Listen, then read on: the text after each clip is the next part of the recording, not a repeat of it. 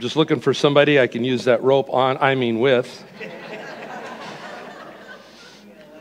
Hey, well, welcome home. So good to be here with all of you. Good to worship together and good to see the house almost completely full. And the Spirit filling the place too. Man, great worship. Good sense of the Spirit here. And so I want to mention real quick, right after this, or as soon as you get your picnic or your lunch stuff and can come back, the parking lot's going to be open. They've got bounce houses and a bunch of stuff. We've got, if you want to play volleyball, we've got bocce ball, we've got horseshoes, we've got a basketball court. Just a great time of hanging out and spending time together on a beautiful, beautiful day like today. I think it's what we ought to be doing. So I hope you have brought, if you haven't got your picnic lunch, we'll give you time enough to get back and here and bring it with you. And we have no formal opening that says now we eat. I'm going to thank God at the end of the service for all of our food. Some of you might not even make it to the parking lot the way you're looking here. But anyway, so that'll be happening right after this, and it's really a good time to be here. I want to talk about what is your life? Now, the scripture we're going to use, if you turn with me, is the book of James, James chapter 4. I'm going to read 14 verses and focus on a couple of words in one of those verses. We'll go back through and kind of extend our information a little bit more on what we've read. James chapter 4, I want to begin reading at verse number 1, if you would please follow in your Bible.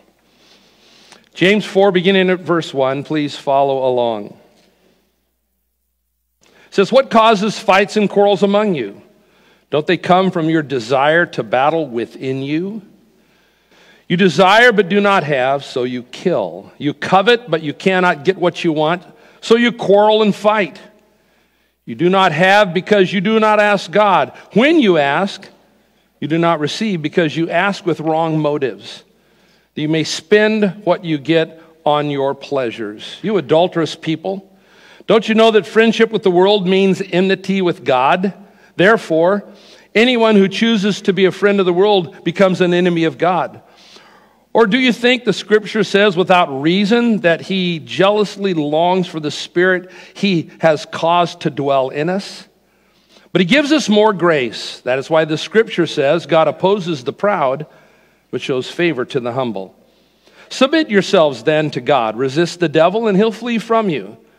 Come near to God and he will come near to you. Wash your hands, you sinners, and purify your hearts, you double-minded. Grieve, mourn, and wail. Change your laughter to mourning, your joy to gloom. Humble yourselves before God, and he will lift you up. Brothers and sisters, do not slander one another. Anyone who speaks against a brother or sister or judges them speaks against the law and judges it.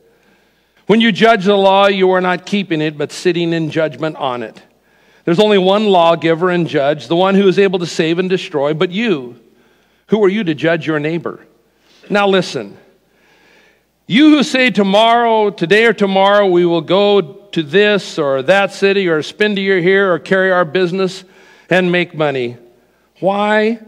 You do not even know what will happen tomorrow. What is your life? You are a mist that appears for a little while and then vanishes. So the book of James is considered to be the very first of the books that were written in the New Testament, somewhere around 50, maybe 60 AD. So it's the first of all of the books that were written.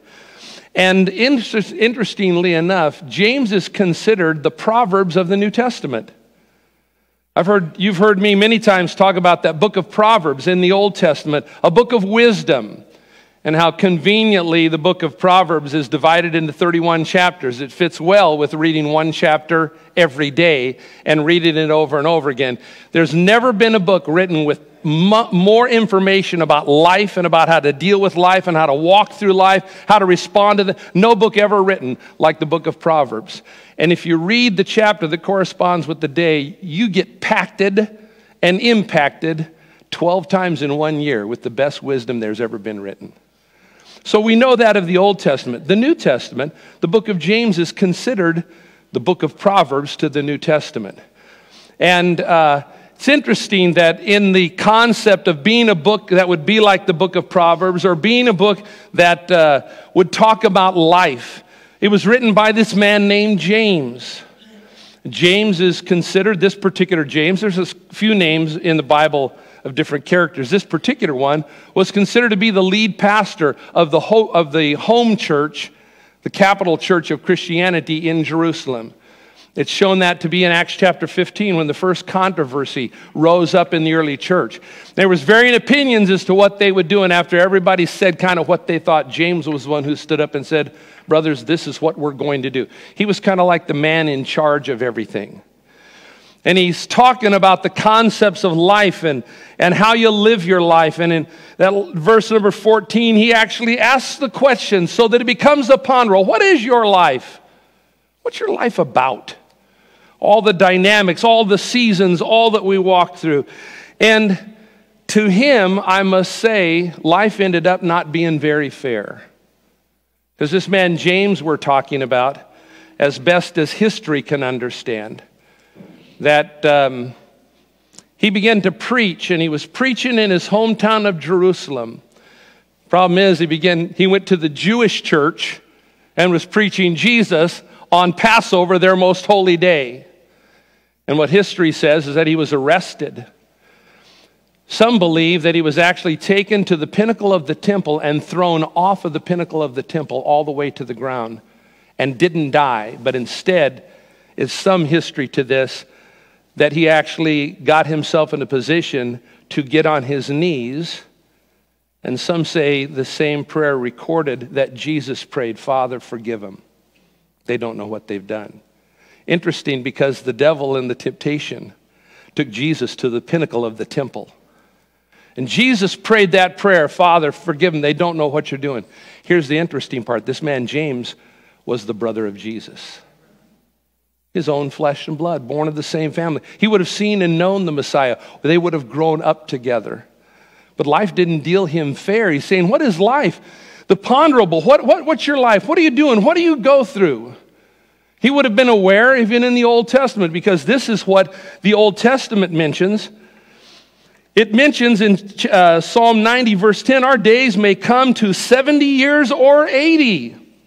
There's a guy who's thinking, man, maybe 70, 80 years I got to work things out, and in biblical times, it would not have been too uncommon for people to live longer. But when he was thrown off the temple and didn't die, eventually he was taken captive and he was beaten with rocks until he was dead. And this happened about 60 AD. Now, if you just take the time slot, we all know that the beginning of our calendar traces back to within a few years of the birth of Jesus. Jesus, when he was born to Mary, Mary was a virgin. So James would have been a younger brother of Jesus. So however long, what that time frame is, let's say that his birth date would have been in the year 5. And he's martyred and killed in 62. He got cut short. He didn't even get to live the life that the Bible says, hey, perhaps we get 70, maybe 80 years. He never got to experience that. He would have been younger than 60, maybe in his mid to late 50s, and he was martyred for his faith.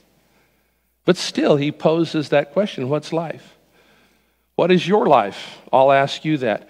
How is your life lived out? What is it that you have done? What is it that you're doing? How would you describe where you are, what you're doing, and how things are for you?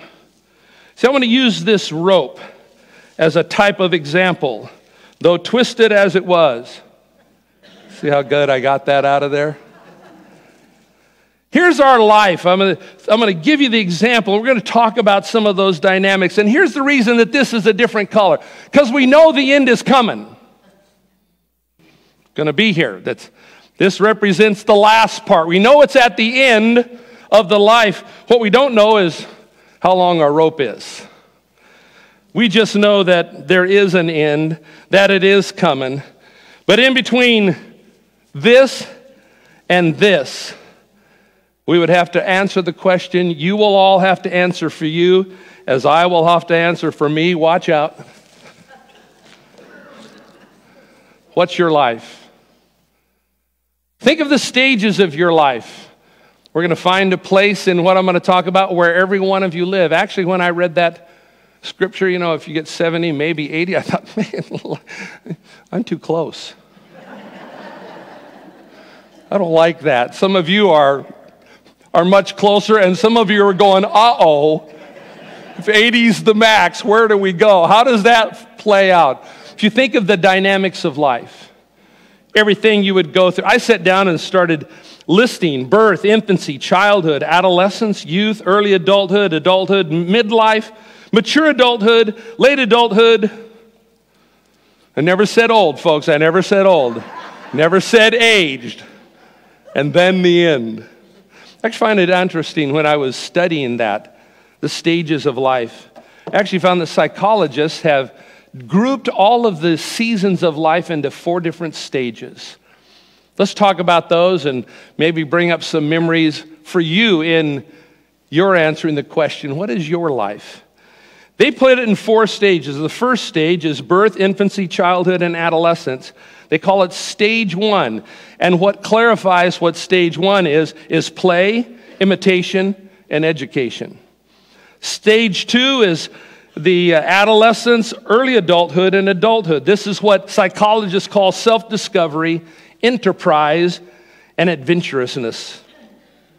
Stage 3 is adulthood, midlife, and mature adulthood. This is where they say that you create dedication, contemplation, and benevolence.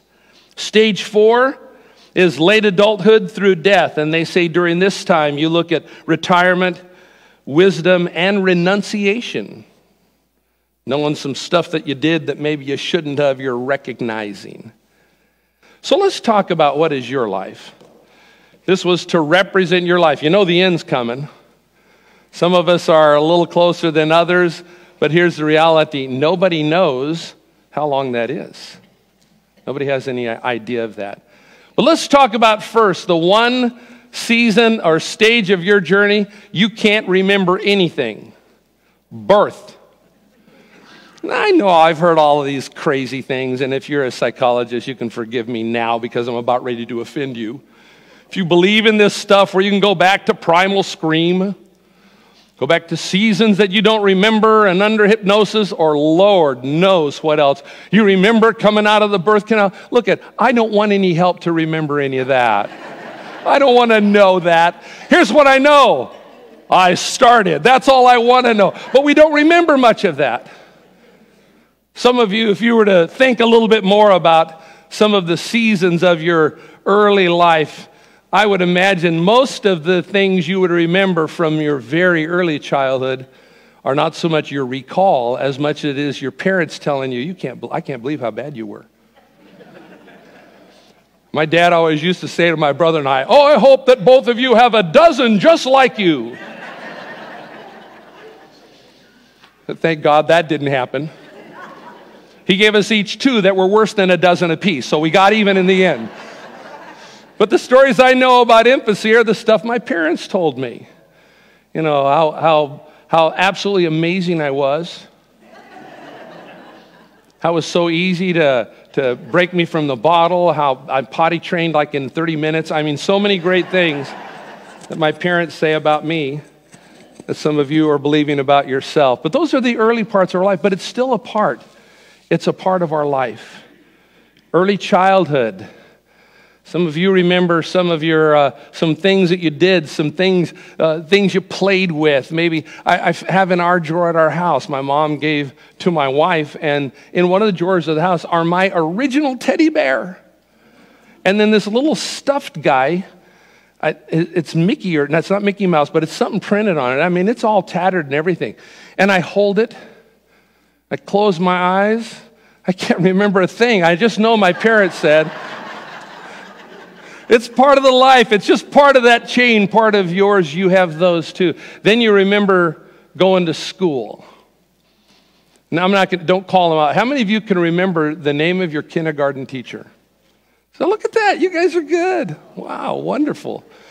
And how many of you remember your best friend in elementary school? Maybe one in particular. We even have them more. You know why? Because it's all a part of that life. It's part of what you're going through. Your childhood, your neighborhood, maybe a favorite game you played all the time when you were a kid. Ours was kick the can. It's a lost art. You know why? Because they don't have an app for it. Kick the can. It meant you found some kind of a place and you put any kind of tin can and somebody was it. And everybody else went and hid. And I don't know how you played it, but the guy who was it had to find, if you could see them, if I could look back and see Christina, she's hiding somewhere in the bushes, I'd run to the can and I'd jump over and say, 1, 2, 3 on Christina, and she was out.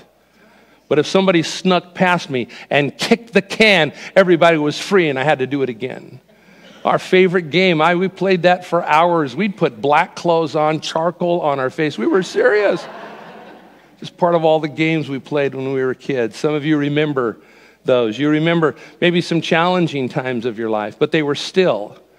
All of us varying degrees of remembrance, but all of us did have and do have those memories. Some of you might remember when you're a little bit later on, maybe past in your elementary school, going to junior high. Can you recall the name of the junior high you went to? Or the couple of them that you did? Remember when you went from one class a day to where you had several classes a day, the transition of education and some of the classes, maybe one particular class you really did enjoy. What is it? It's your life. It's the story of your life. And many of you, in just this brief moment, you're being lost in the remembrance of all of those things because James says, and it must be some sobriety that he's calling us to. What is your life? What do you remember about that stage one? Then you get into adolescence, starting into that stage where in an unbelievable, fantastic, almost supernatural sense of how much you know. And it happens really quick. You ever notice that? Some of you don't think about that for yourself. I'm telling you, it's probably part of your story. I heard one lecturer say it never occurs to a young person that one day they will be as dumb as their parents. It's that adolescence. You're knowing more. You don't need. Don't raise your hand. I don't want to embarrass any of you. But is there anybody present here that thought, what a waste school is? I don't need all this stuff. I'm never going to use this again. I can get out on my own. I can make it. I'll change the world. It's part of your life. Your adolescence. Well, let's say you finished that lesson, which you did. Now you're in stage 2, which is adolescence, early adulthood, and into adulthood. Then comes high school, the best 8 years of your life. And all the things you did in high school. Maybe you played sports in high school. Great memories. Maybe some of you still have friends with some of the friends that you made in high school. And maybe it was band. Maybe it was in dance. Maybe home ec. Maybe it was some sort of a shop class. Some of you really excelled as I did. The best subject I took all the way through school was summer vacation. If they gave grades, I would have graduated early. But I was really good at it. It's just, what is your life? What was your high school years like? For some of you, it's not that far back. For some of you, you're still living that adolescence. You're still there. And then adulthood. Adulthood had some advantages and had some great disadvantages. Because when you're young, you want to grow up, but you really don't want to. Adolescence into adulthood, I discovered, was the desire for adult privileges and child responsibilities. But it's life. You go through that and you become adult. Whether or not you want to, you become an adult. And now the consequences of your actions are no longer, or they're just a kid. Now it's big consequences. Now you get in trouble, and it can be real trouble. And some of you, maybe through adolescence and maybe into young adulthood, maybe your story is a little more sordid and a little more frayed. But it's your adolescence and your young adulthood. And this is when we start to, if we're not cautious, we make mistakes. And those mistakes have consequences, some of which are very difficult to get away from as you continue to get older. And maybe it's during this season of your young life and in your early adulthood. Maybe this is when you have this next strand. It's when you get married. Find the love of your life. And initially when you do that, you just find you fall deeply in like with somebody. And then by your choice, you invest your emotions in that individual. I don't believe people fall in love. Not one bit. I think in our lives, somewhere back here, we make a list of things we like about people. Could be your mom had blonde hair, you want to marry a mom. Could be your dad was a hard worker, you want to meet a guy. But you make a list of the things you like. And then when you get to this part, in essence, you're searching for somebody who checks most of the things on your list. And when you find people that check most of those things, you make a choice to invest your emotions in them. And that's what love develops into. Problem is, we have a checklist of the stuff we never want anybody to do to us. But if you only look at the checklist of the good stuff and check that off, you forget to look at the list of the things that you said you would never let anybody do, and that can cause great issue for you in relationship. But adulthood, that's when you get married. Maybe you start having your own, and the curses your parents put on you about having a dozen start happening. But it's adulthood. It's a new season. It's something new in your life. There's responsibility. You realize that now you're just not the depending on yourself, but all of a sudden you wake up and there's other lives who are dependent on you. You never asked for it, not in that sense, but pretty soon there are people who are dependent upon you, your children. Maybe there's a boss and it's no longer just a menial job. You actually have a life that you have to support yourself with. And there's other coworkers who depend on the performance of your life. You know what? It's just all of your life. What is your life? It's learning responsibility. Learning to do the things that you need to do, learning to do them better. It is, as they said, the season of discovery, enterprise, adventurous. Stage 3, midlife and adult. It's the time of dedication. You may have been a little hard for you to commit yourself to a lot, but the older you get, the more you realize the importance of being committed. Committed to something. You start setting things in your life that you're not going to compromise. When you're young, just the next thing becomes whatever it is that you're going to make yourself adapted to. The older you get, you realize that you can't continue to adapt yourself to different things. You set a set of standards, and those become your unalterables. They become the things that you stand for. They become the things you won't compromise. Because you know that part is coming. You got enough time, continue on. You're not planning for the end, but you know it's on its way. So you're making commitments on things. Unalterables in life. You realize, unlike all of this, you get to a certain age in your life where you're married, you got some kids that like you, you have nobody left to impress. It's the seriousness of life. Dedication to things, and as you're walking through that, that becomes the next seasons of your life. And then you get to that fourth stage, late adulthood. And you begin to take a lot of things serious. It doesn't mean that you can't have fun. Just your perspective on a lot of things change. You understand how important certain things are. You begin to understand the things that you cannot in good conscience ever compromise. You really do have those things you won't negotiate. At the same time, kind of as an oxymoron, you realize there's a lot of stuff you were really serious about that just turns funny, especially when you see other people doing it. Life actually, in the stage of my life, I'm 66, I find a lot of things funny now. Just oddly funny. Funny and odd. People, funny and odd, it's the same thing. You get to this point where you start looking at things. Ron and I will go places now, and all we do is go and watch people. Maybe because we lack the energy to go do it, we just want to watch it. It's better than anything on television if you've not tried it. Go and just watch people shop. We have a boat launch out. We live in Brentwood. There's a boat launch not too far from us. And probably every other week we go and get dinner right at the counter space so we can sit and watch people launch their boats. It is hilarious. It's just contemplating more. You're seeing more. You know why?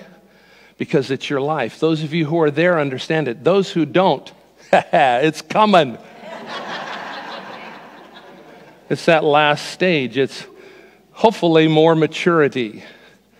It's a little more seriousness. Here's when you begin to understand that when you know that end's coming, you begin to understand that it's important to make deposit in others so that when you leave here, it's not just a memory that remains alive, but it's an investment in other lives. This is when you can, because you lived some of the wisdom, you can talk wisdom. It's the time when you have grandkids and, you just can't discipline them like you did your own. So what you do, you ruin their lives. But what else you do as a grandparent is you want to have those moments that you impart, because some of you might remember early on where you had a grandfather say, let me tell you about this. Become someone that you impart other things. And as your life continues on, wherever you are in any of those stages, you need to understand we always keep thinking about that end. It's coming. We just don't know when it is. In the Bible, even though it says you get 70 or 80 years, you all know that that isn't a written guarantee, because that comes at varying times to varying people. But we know eventually our life does have a conclusion. Now, I want to share with you something that I think is the most important thing you're going to hear me say.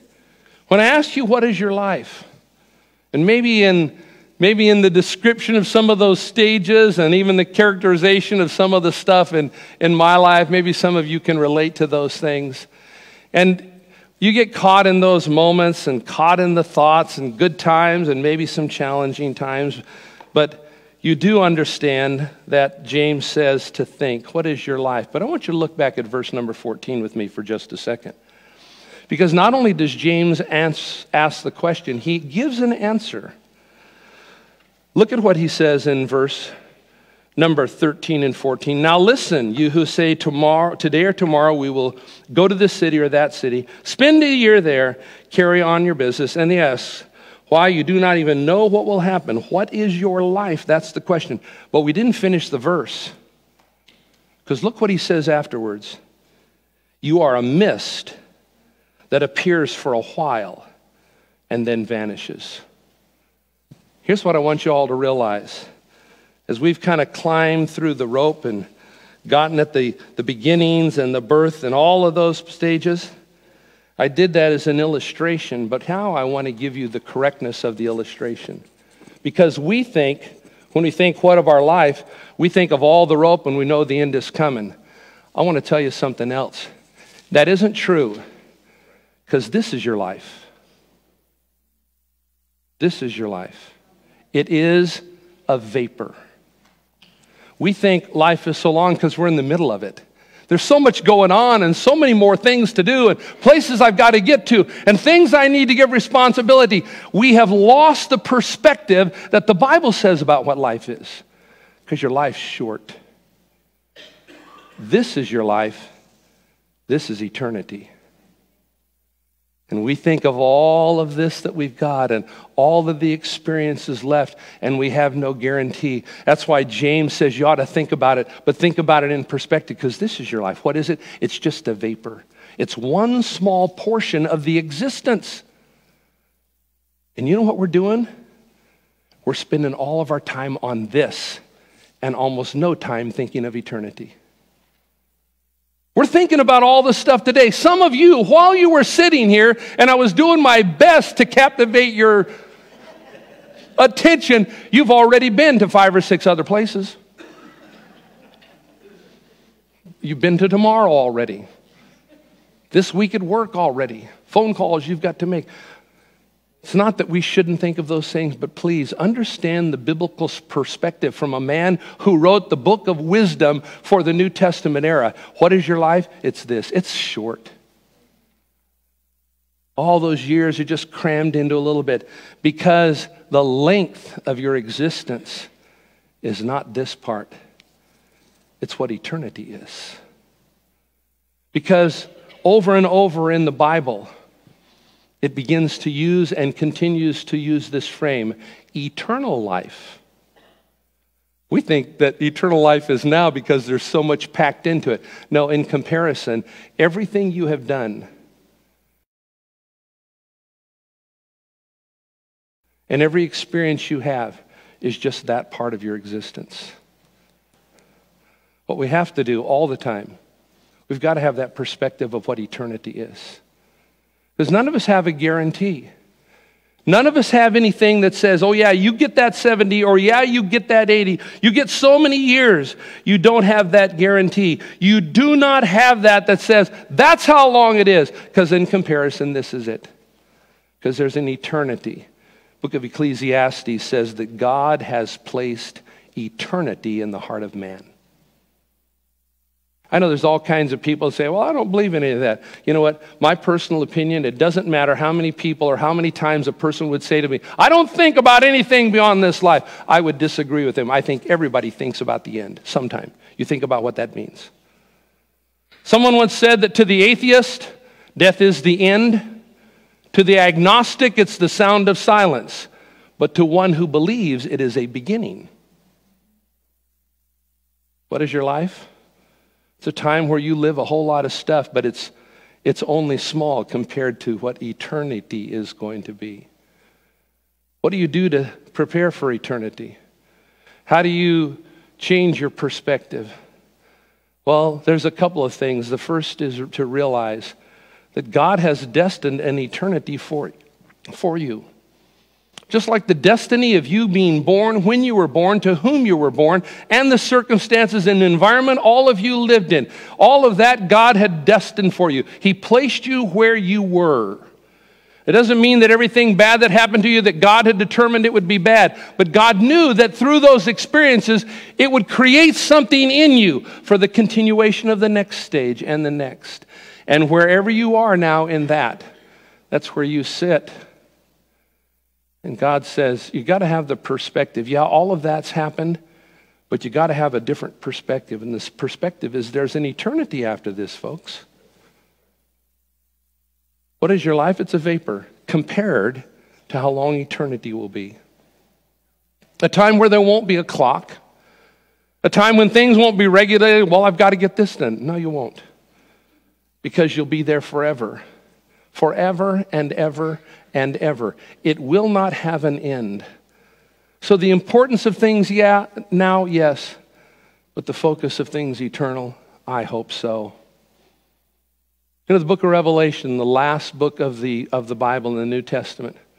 When John saw all of these amazing things, in Revelation 1, the Bible says an angel came and he showed all of these things symbolically, and he saw all these amazing things. Some of them he didn't know what they were. He even asked questions to the angel that's communicating, well, who is this? And they explained it. And other things, all he did was explain it. When it comes to the end of the book, and he saw all of these things, you know, John didn't say, wow, I hope you'll show me now and let me understand everything. That's not what he said. You know what John saw? With all of the cataclysmic things in the book of Revelation, stuff pouring out of the sky, people dying, wild beasts roaming around, all of these challenges, the bride coming along, everything. He saw it all. You know what John's response was to everything? He had life, yeah. And John met with some pretty dire situations. They tried to kill him. It wouldn't work. Other things, they didn't work. You know what he said after he saw the panoramic and the outlay, things that were to happen toward and coming to the end? You know his response to the whole thing? Second to last verse in the entire Bible. He just said this, come, Jesus. Come.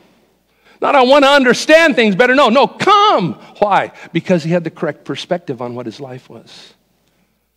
Life is filled with all kinds of things.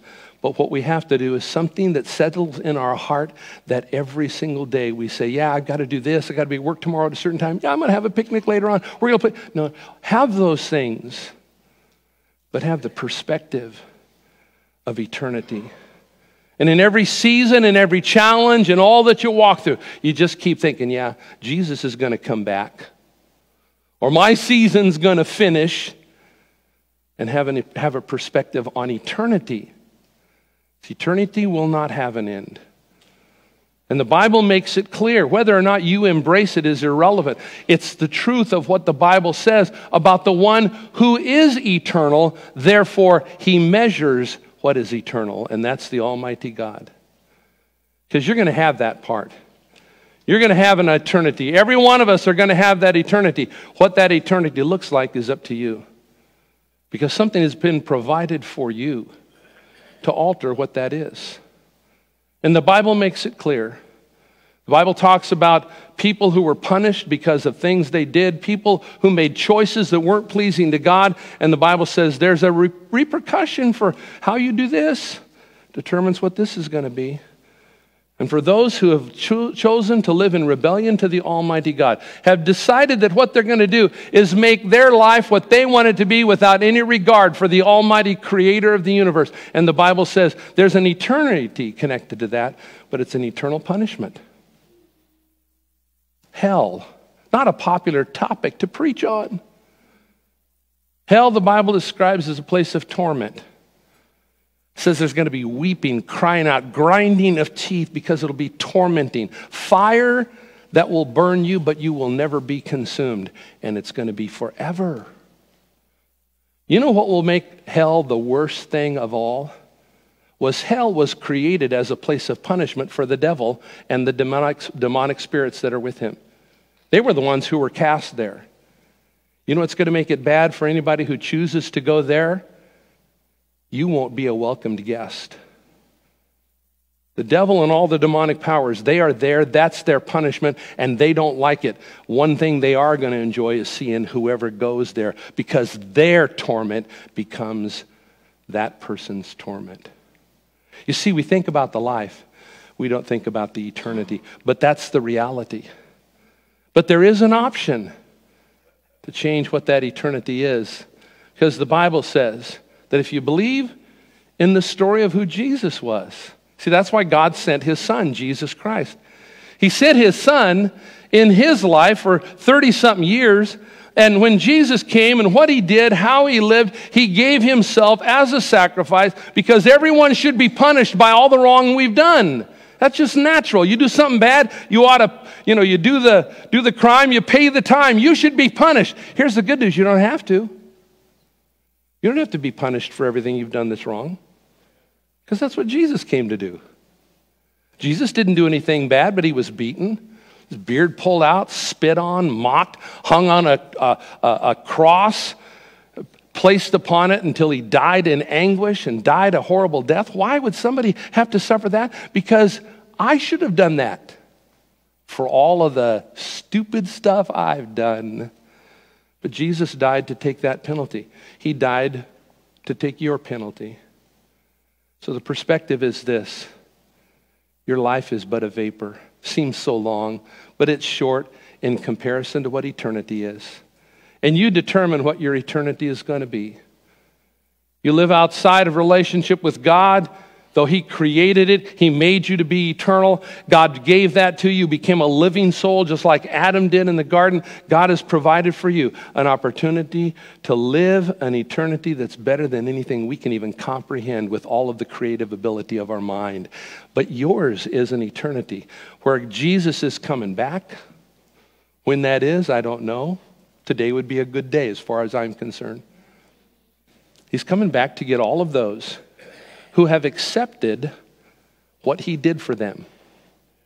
All your wrongs are gone. All of your sin is forgiven. And it's just by you believing that and saying that you believe that your eternity is looking good. Or you can reject that and know that your eternity is not going to be very good and it's not going to serve you well. Our hope is not just in this life. Paul would write to the church at Corinth, if in this life only we have hope, we are miserable people. You see, friend, ask yourself, what is your life? Think of all the experiences. Yeah, that's your life. But the big picture is, what is your life now compared to life in eternity? Because you have that. And the choice that you make determines what that's going to be like. That way, through your life, through every season of life. Yesterday we had a beautiful memorial service for a great friend of mine, a man who served us 30 years as an elder in this church, Howard Bowles. And I was thinking about it when we were here honoring Howard, and I thought, there's a perspective.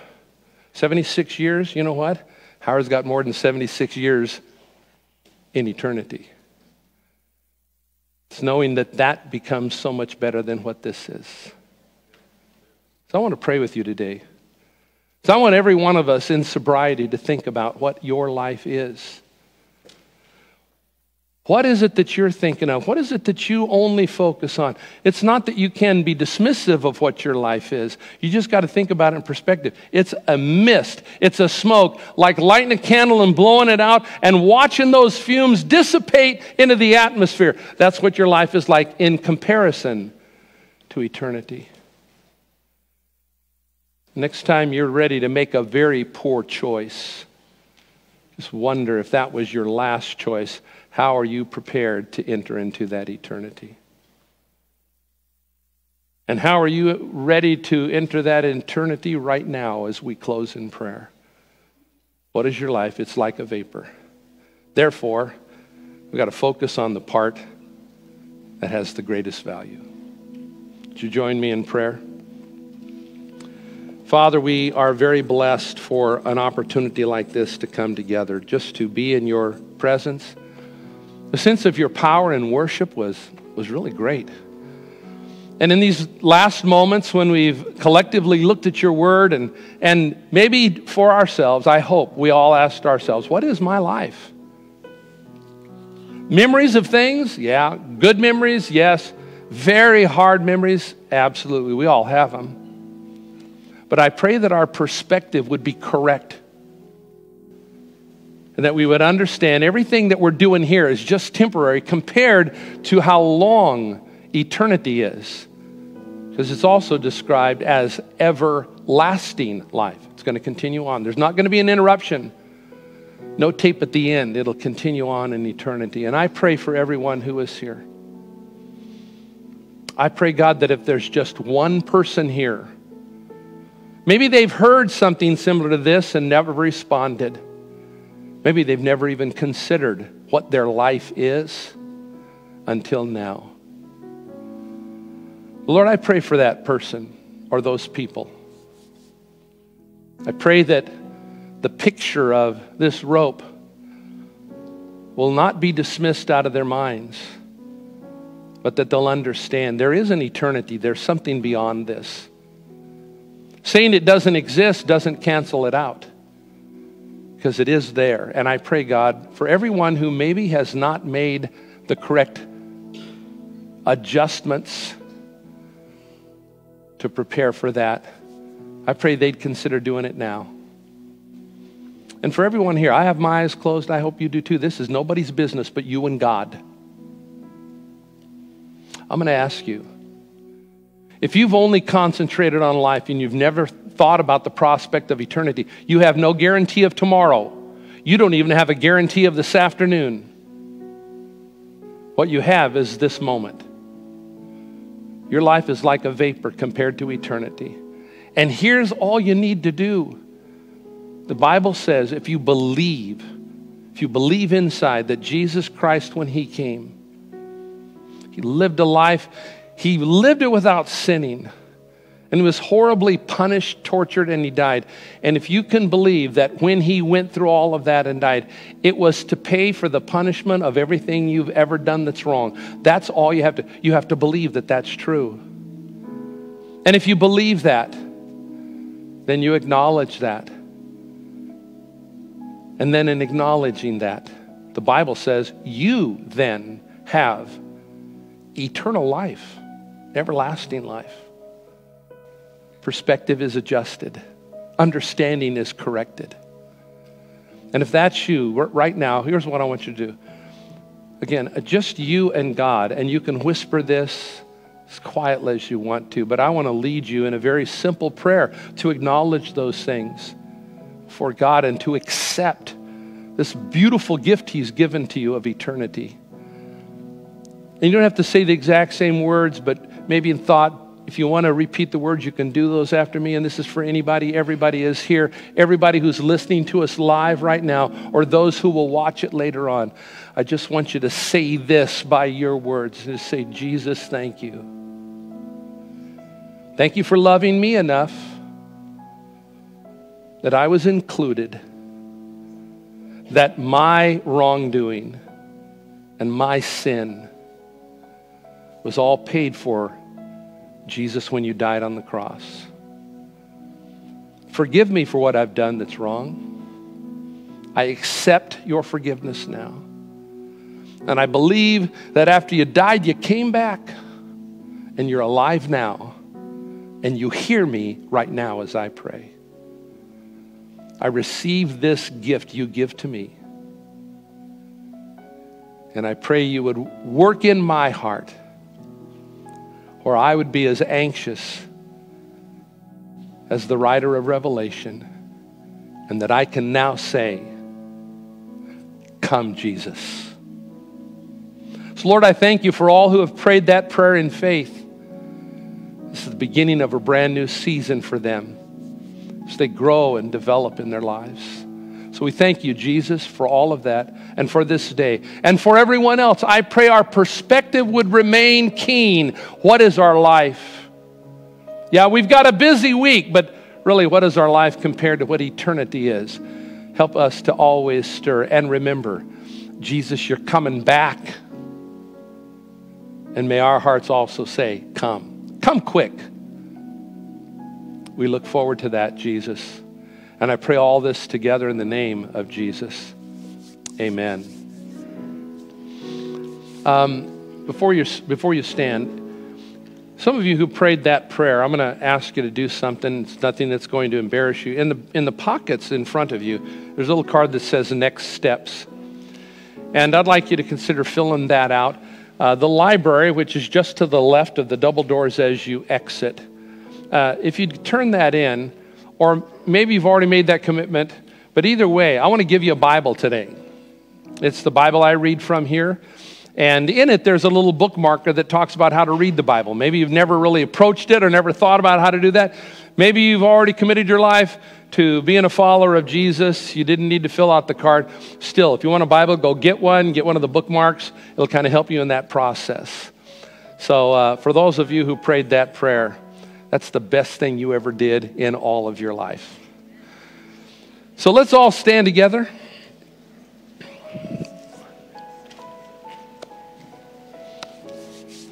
Two things, men, looking at all of you, trying real hard. Men, go sign up today for the men's breakfast next Saturday morning. We're in the fellowship hall, $5. This is for all men of all ages, males of all ages. Come for breakfast. Pastor Moses Akumo is going to be speaking there next Sunday. Pastor Moses Akumo is going to be speaking here. If you've never met him, an amazing man of God from Uganda, great friend of this body. And we're going to come back next week, one service, 9:45. Come back. For some of you, you got to sleep in, and for some of you had to come early. But next week, let's come back. Let's fill the house. And just in a moment, grab your lunch. I'll meet you outside. God bless all of you.